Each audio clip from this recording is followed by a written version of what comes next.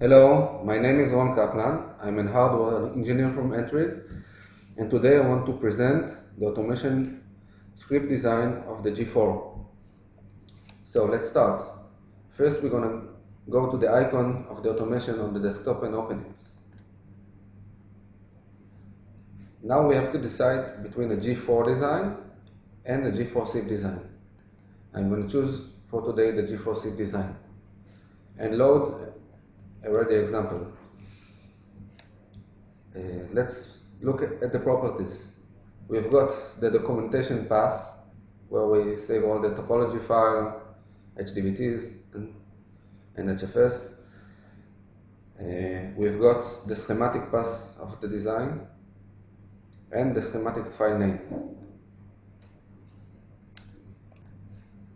I'm going to change the schematic path to the local disk to allow the automation run faster. Here are the title block properties. This is the text that will show on the title block, the sub-assembly number, designer name, approver name, and schematic revision. For the PCB number and schematic number, these fields will influence both on schematics and BOM, but the descriptions will only show on the BOM. The topology fields are taken from the mechanical files of the DXF, and we put the antenna order from left to right. For example, battery pen left, vertical 66 to vertical 39, H0 to H39, and V0 to V38. We can choose if the design will be a generic one or a custom one.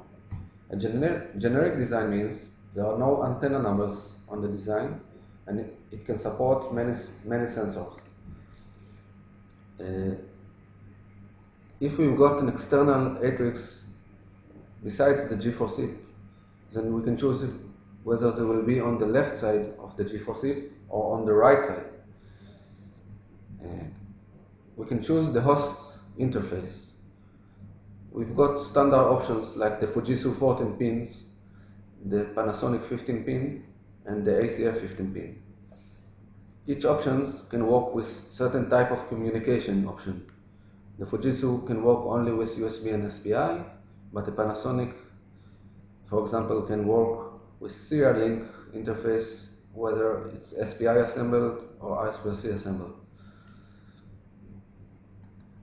We also can change the ACF pads of the antennas physical size footprints. We can say if they will be on the top or the bottom, and give them length, width, pitch, and special characteristics for the GND pads and the ESD pads. So now we can start. First we are going to generate the topology. I clicked the generate topology button. The topology was generated. Let's go to the path we declared for the documentation to see if the topology went fine.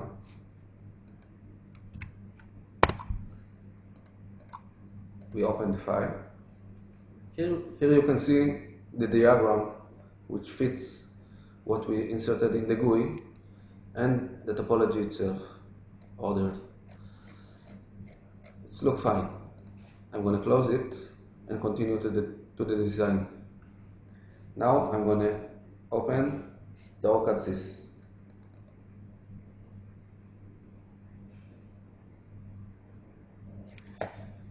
I'm going to open the design path we declared on the GUI. It's this design. A generic design has been opened for me. To start the automation, I'm going to randomly open one of the pages. Here I open the block diagram page. We are going to go to the accessories, automation scripts, entry automation scripts, and press the button. The automation has started. To allow faster running, I'm going to close the the program now. It can run a few minutes.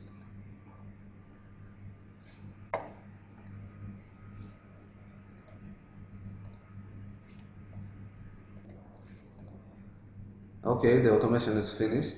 Let's look on what we got. The first page is the block diagram page. Here, and here we got the text that we put in the GUI, the PCBA number, designer, approver, and revision. Also the schematic part number. This is a block diagram for the generic design with no antenna number, and a standard interface of USB, and we've got the schematics part numbers and the descriptions not displayed. So everything looks fine. Now we've got the ACF pads. Here from right to left we've got ESD from both sides, and the ground separation, capacitors for connecting ground, and all the ACF pads with the right footprint.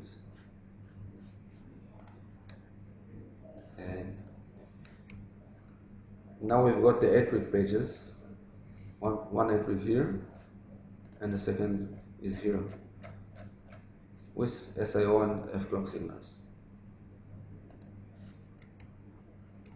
This is the G4C page. We got the F-clock filter for the external ATRIGs, and the SIO lines are here. This is the ACF connections. The last page is for the host interface. We've got the Panasonic connectors that we chose, and ESD diodes for all the digital signals, and we've got the lattice FPGA. The assembled options according to the GUI is the I2C one. So we can see that the I2C parts are assembled and the SPI lines are disconnected. All the title blocks look the same, with only the page counter is running. So that was the automation tutorial. Thank you for listening.